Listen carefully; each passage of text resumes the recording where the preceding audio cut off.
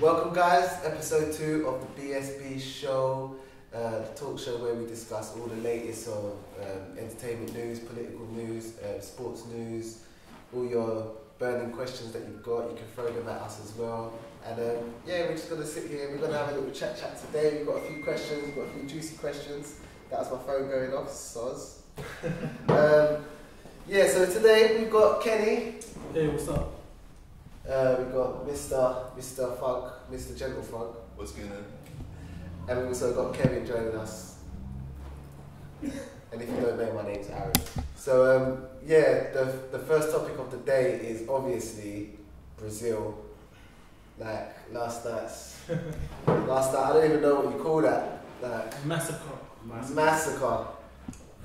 I think that what's happened is wrong. It's wrong to show 11 grown men being raped live on TV. I thought it was traumatic for the children that were up to watch that. Not even passport, what's going on now? It was traumatic for all of us, man, and we shouldn't have seen that. That was just, they just all got destroyed. Oh yeah. Boy, I was about to put on Pornhub and I thought, this is juicy, I want it. Might as well watch this. I'm pissed, I'm pissed because what's happened is that I'll put my son to bed, you get me? So I'm reading a bedtime story, I come down here and it's like 4-0. And I'm like, what is going on here? Seriously. To me, I was watching, I saw the first goal, okay, fine, it was nothing, Brazil come back.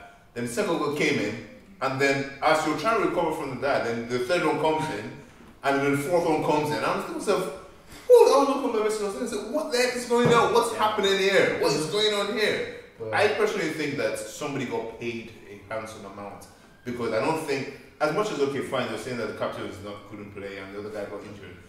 It is not, in my opinion, when I see the way the other guys played, I don't think it's realistic that would have happened without any foul play behind the scenes.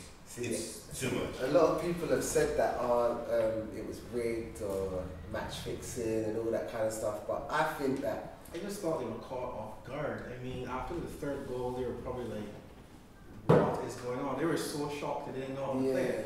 Because I was flicking through channels, I forgot totally about the match. 5 minutes in, I saw it, started watching it, I was like, okay. Brazil's playing. This is going to be a high-scoring game. High-scoring game. I was looking for some quality plays. 11 minutes, first goal. I was like, cool.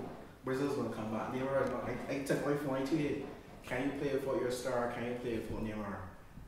And then by the time I finished, second goal, 22 minutes in, I was like, okay, if they keep this up, a goal every 11 minutes, 8 goals in the match.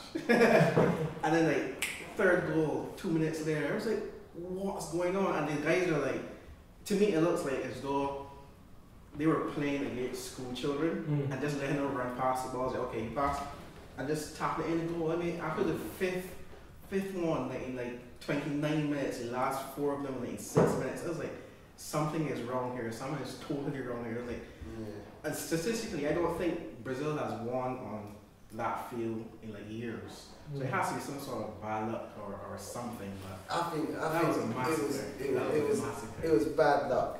I think that a lot of people we're hung up on Brazil of like Brazil 2004. Do you know what I mean? Like old Brazil, like Ronaldo, Rivaldo Brazil, like or the legendary. But it doesn't help if they've got a striker called Fred. What did he do in the game? The man's just Nicholas Bentner, man. Seriously, in Brazil. I just think Brazil are not the team that they once was. Like, and we need to start realizing that this Brazil is not the same Brazil. Like, they're not gonna just walk over. They're not gonna stomp on other teams how they used to. Do you know what I mean? Like, Germany scored 1 goal against the States, who was meant to be considered one of the crappiest teams. But Brazil, 7 goals against Brazil. Nigeria, man, we went out. But man, at least we went out like G's, man. We went out like G's with our head held high. Alright, question here. Do you think the England team would have beat Brazil? They would have got smashed, the England team. England team. I don't think they could beat Brazil. I think that they would have not have been embarrassed. I don't know. I can't even think of any team, other team that has been embarrassed like that. I mean, the worst in case, was it Cameroon that got beaten 4-0 by? I can't remember which country beat them 4-0 when Cameroon played. But even that's not really bad because Cameroon hasn't really done well so far recently. Yeah. So it's not. I feel they played themselves well, but it wasn't as bad as this. I don't think England is as much as England. I don't really support England. England didn't even win one game, so obviously. You don't think they could have taken? No, I don't think they would have taken because if you think about it, I mean, Brazil they won one game on penalties. The other game they kind of scraped through. Their first game was kind of. They didn't play play that great at all. But would it have been a different story if Neymar was on the pitch? That's different.